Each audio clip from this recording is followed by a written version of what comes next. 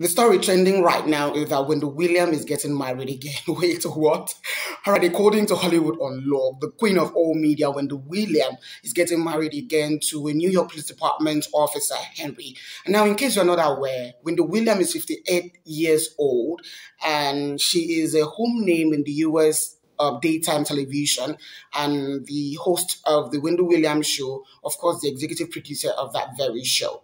For almost 2 seasons before the end of that very show last 2 months, Wendy wasn't seen. Reports came in that she was very sick and she wasn't even there. She did not appear on the finale of the Wendy Williams show, which was later hosted by Sherry Shepherd.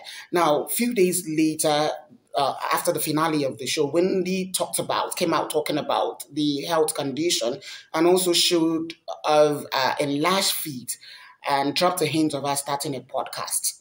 And today, with such health condition, Wendy is getting married. What's going on? Is she safe? I am only concerned. I'm not bothered. It's none of my business. But is Wendy safe? Is she okay?